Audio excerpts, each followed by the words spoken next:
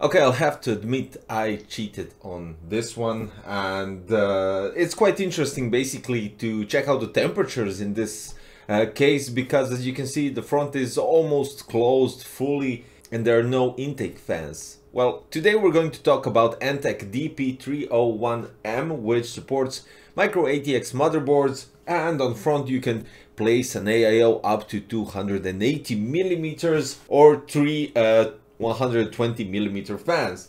On top you have a possibility to place two 140 or two 120, and at the back you get a stock non-RGB 120mm fan. And you know, this is kind of, let's say, cool to actually push this case to its limits in terms of getting lower temperatures, because we do have a closed front. The positive thing on this case is you have a magnetic dust filter on front, you have a magnetic dust filter on top, you have quite nice amount of space at the back for cable management, two hard drive cages, well, two hard drive bays in a hard drive cage, which you can adjust and move it to the front or to the back depending on the power supply. And I even managed to place an ANTEC signature 1000 watts platinum power supply. I know this configuration doesn't need that much power, but I wanted to see if I could place that long power supply inside and even have the caddies right here. So all in all, I would say quite nice small case. And the cool thing is the LEDs here on front that you can adjust by clicking the button here on top. So you have a possibility to adjust it as you wish, and giving you, well, let's say some configuration, modularity, whatever. It's just an RGB LED, and you do need to connect it with your SATA power from your power supply to be able to control it to the top. When we're on the top, you have a power on button, you have a reset button, you have two USB 3.0, and you have two 3.5mm jacks for your headset and for your microphone. Now, when we're talking about the configuration right here and why I stated that I cheated, I used Noctua NH-U12A Chromax Black. And we all know that it cools outstandingly good. We have here 7 heat pipes going towards the processor, and that's it. So this is the part where I cheated. I really used a strong CPU tower cooler to get lower temperatures. Now, beneath it, we have the AMD Ryzen 5 5600G and the Sapphire Radeon RX 6600. So I would say it's quite a nice budget build. Don't take into consideration the power supply. This is something out of the ordinary. You can go here with 550, 650 watts and you'll be quite all right.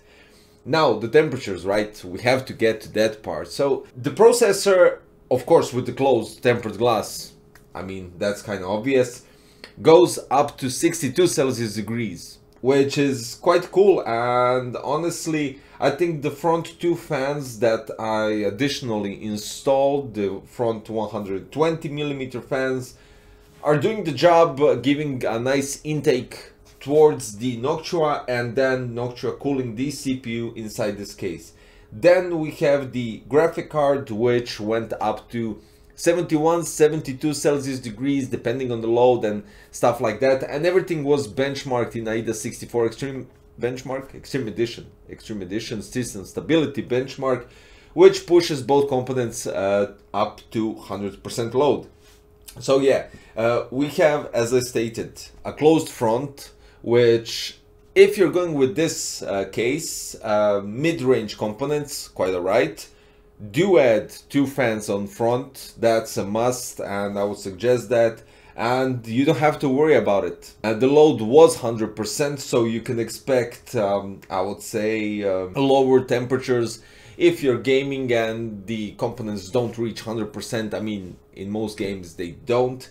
Of course, you have loads of holes here on the side for cable management, cable rerouting from the front to the back. The only thing that is missing here is something quite nicer done for the GPU cable, but you can always manage it if you push the cable before placing the power supply and the motherboard, which gives you an option to put it straight at the bottom, and it goes quite nicely. So I would say it's a quite okay case, which gives you an opportunity for a budget price, giving you quite solid temperatures. And even though this case isn't in the top of the line when it comes to cooling from all the ANTEC cases, it still does a good job if you configure it properly. So again, I'll repeat my suggestion: at least two 120mm fans on front, nice cooler or an AIO. You can, as I said, you can place 280 AIO on front, which will cool the processor quite nicely. Mid-range components would be just alright, and that's all there is to it. The design is quite cool. The inner part and the part around is standard for the microATX ANTEC case. The front is completely different than you're used to. Closed off, but still has a nice opening here. Well, not nice as some higher end cases from ANTEC, but still enough to cool it down with this configuration. So guys, if you're on a budget and you're running some mid-range components, as I said, this is a quite solid case. The only fan that you get is a 120mm fan at the back, so you do need to take that into consideration, that I would go with 2 additional ones. And that's all there is to it. So check out the links below if you're interested in more information, and of course the price for the ANTEC DP301M. And finally, don't forget to subscribe, like, and hit the notification bell for future content coming out shortly. Hopefully I will see you in another one. Bye bye.